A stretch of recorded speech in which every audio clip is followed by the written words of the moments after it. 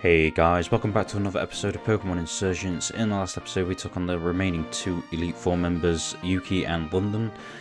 It wasn't very easy with this new team of mine, but we got through it in the end, although we're pretty low on like revives. Well, we have no revives, we have a couple of revival herbs, but we have plenty of like full restores and everything, so we should be okay.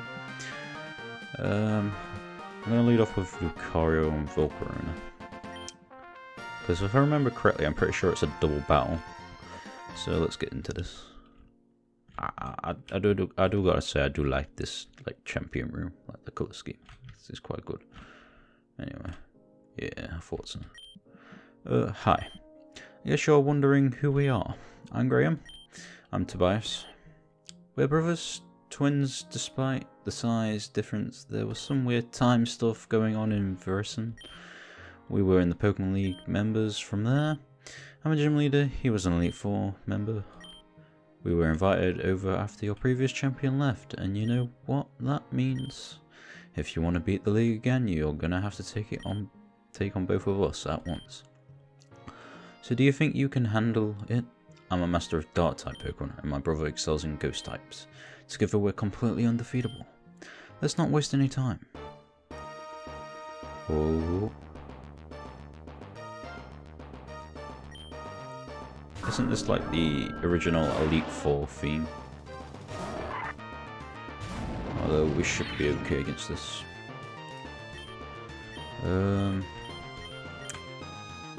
Dark Pulse probably would be more effective against the Gengar.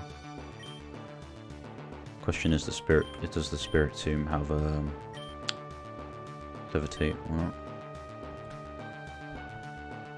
I know Gengar would, so we'll target the Gengar first. Wait, why are they set at level 105? Oh, this would be easy then.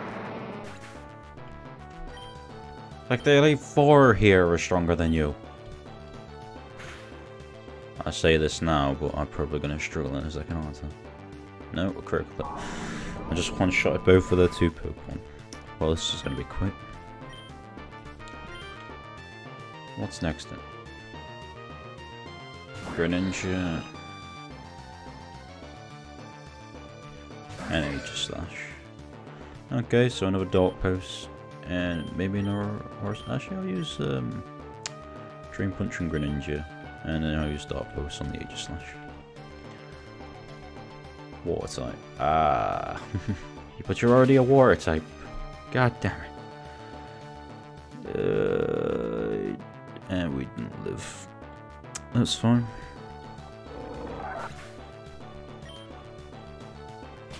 Dark Pulse should do damage though. Wait, has it got a Focus Slash or something? Like, whack! Iron Head. It'll be fine. And who do I go into at this time? I'll go into Gallade. I haven't really used Gallade's Mega very often, so I might use it now. After all, I do like it. Okay, so let's go for a Thunder Punch and Greninja. And a Dark Pulse. Kinda sucks that Gallade's being blocked off by Volcarona Sprite, but what can you do? Oh wow, now it's even more blocked. It's like you can barely see him. Became an Ice type. You can live there, Volcarona. Got that tanky special defense.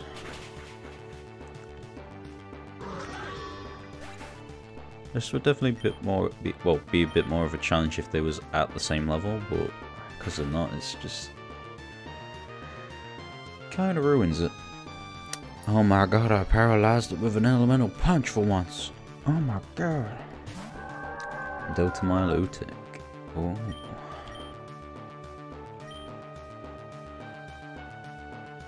It's a ghost type, so someone should definitely kill that Greninja, but I mean, that Milotic, it looks like a problem, so I'm gonna deal with that first. Oh, definitely it's a problem if it can Mega Evolve. What's this gonna look like? Oh my... Kinda looks like, a Slowvine or something? Superior, whatever Snivy's last, like, evolution is. Just like different colours. Although it's gone, we got a critical hit. Okay. I also paralysed that one as well. Well. Okay. Became a poison type. Gunk shot. You finishing Corona off, or... Yeah. Oh, this will be able to see delayed sprite now. Yo. Go into Greninja. Which one is better? Probably that one, to be honest. We outspeed it. Go for a Leaf Blade. It'd do enough.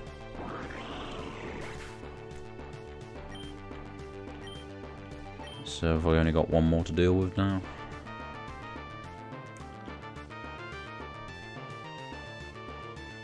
Shiftry. Kinda sucks that they only had one Delta Pokemon actually. I can end this with a single Ice Punch. Wait, why didn't I get to choose for Greninja? Okay. It can Mega Evolve. It kinda looks evil.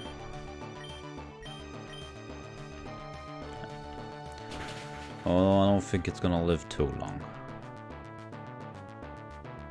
Okay, live that. Yeah. Critical hit with an Ice Punch. That was a bit unnecessary, but hey. I definitely had a lot harder time taking the Elite Four than I did them just now. Like, you should have just made an Elite Four member become champion or something. I've defeated Champion Tobais and Champion Grey. Not bad.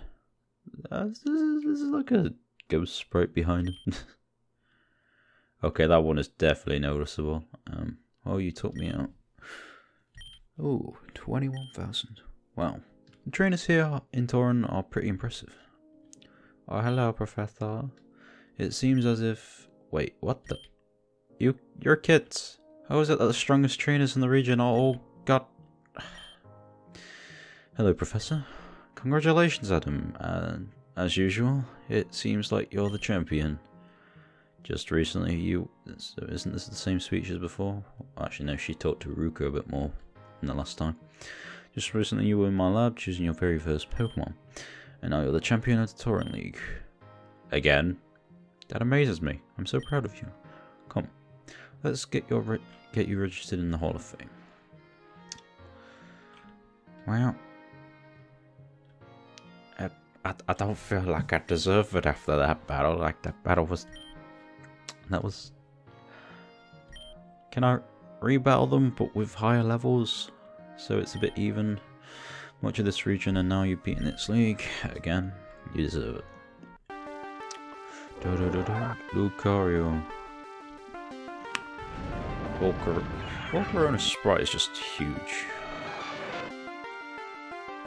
I don't know if it's because of the armor, because it didn't have all that background before.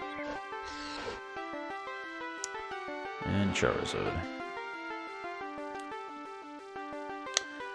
Well. Okay. Oh, that's me. Didn't buy any of the clothes or anything. Just standard. Money was a problem in this game a little bit, but then I did the racetracks and I got like a really good sponsorship on the racetracks, so I had like a money multiplier of like 250 or something like that. So every race I won, I got like 11 grand.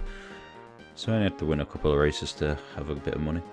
But yeah, that's the end of this episode. In the next episode, which will be coming towards the end of the series, we'll be going to Dev Island.